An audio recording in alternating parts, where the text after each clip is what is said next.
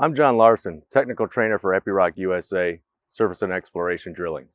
Today we're going to talk about greasing the DHR6 rotation unit on our DTH rigs.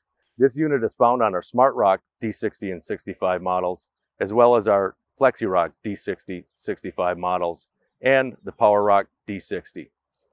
To grease this unit, there's grease zerks with caps located in several positions all around. Every 50 hours, this task should be carried out, or once a week as we usually go by. These here, as well as this one here, the two on each side of the rotation unit, and that one is 1 to 2 pumps every 50 hours. This one here, which is located as point G in the service manual, is 2 to 3 pumps. So again, 1 to 2 pumps in most of them, and 2 to 3 on this one down here. If you need further assistance, please contact your local Epiroc service center or dealer in your area.